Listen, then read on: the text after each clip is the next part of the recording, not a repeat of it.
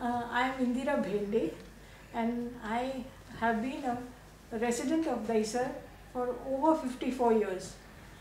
I came as a child for holidays in Dahisar, and Dahisar was a very beautiful green village once upon a time.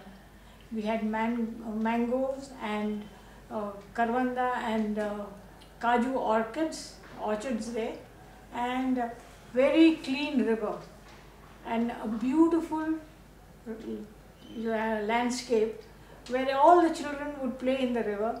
We learned to swim, we used to fish, and I also remember the time when we used to go to immerse Ganesh over there at the Ganesh Ghat.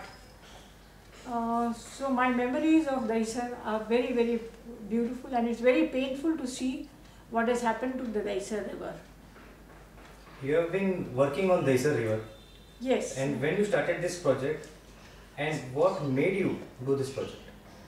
See, senior citizens would meet every time, and they would say, "Oh, how sad, what has happened to our Dahisar River?" So every time I would tell them, let's make a joint effort to do something about it. But then somehow or the other they were diffident. Kya hoega? Kuch nahi hoega. Then I said, let me try at least. I owe something to the river which I have played and been very happy with. So that's how I started taking pictures of the Dahisar River and hoping that I would meet some authority that would help me clean up the Dahisar River. So when you started the project, who supported you and what was the first step? Well, the only person who could see my dream was my husband, because he understood how painful it was for me to see Dahisar River in the condition that it is today.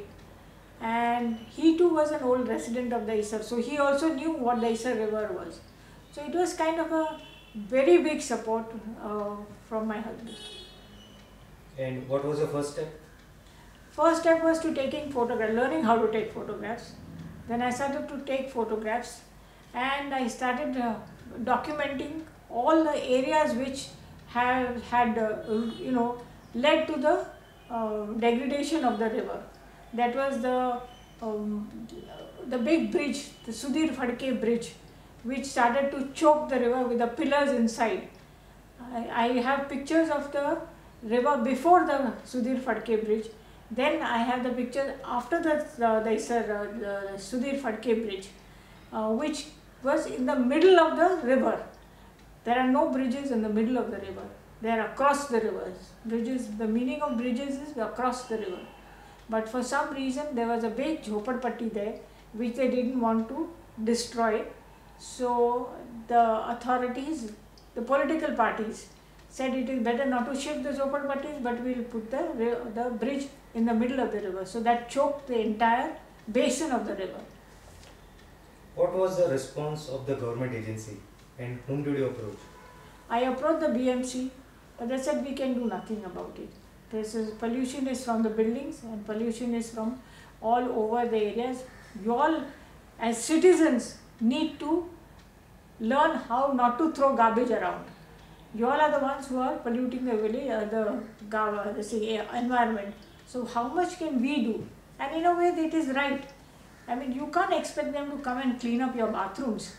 It is we who do dirty, mess up the whole place, and we want them to come and clean it up. First of all, why do we mess up the whole thing? Garbage bags are thrown into the river. Flowers are thrown into the river. I don't know when it becomes a river and when it becomes a nala. So it is the citizens who are to be blamed for polluting the river. And which government agency you had approached at the time after BMC? Any other government agency you had approached? I was invited by the Bombay Geographical Association for the 10th annual conference by the University of Bombay in 2002. It was on urban development and environment, contemporary issues in metropolitan cities.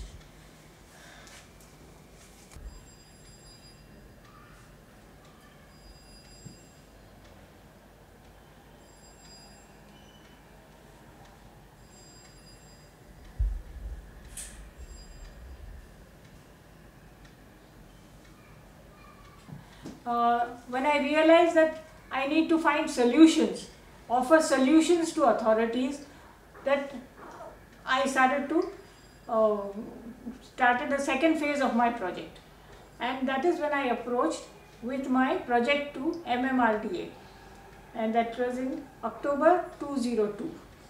And I presented the project to a committee of 7 people who went through it, and they felt it could be feasible if we had an NGO, MCGM and MMRDA together, and the restoration of the river was possible.